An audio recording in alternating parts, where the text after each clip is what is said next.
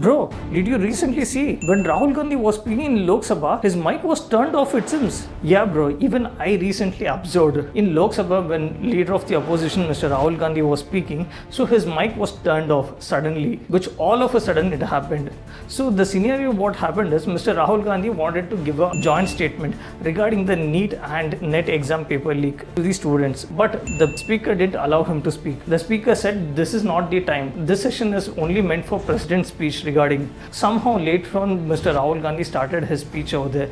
Suddenly his mic was turned off and the speaker was not bothered of hearing this one, and he suddenly asked the parliamentary affairs minister to speak regarding a topic. When the opposition started protesting, suddenly the house was adjourned over here. I mean, come on, yaar, is this a kind of a joke? There are crores of students whose lives are dependent on these exams. Such a serious exam, paper has been leaked out.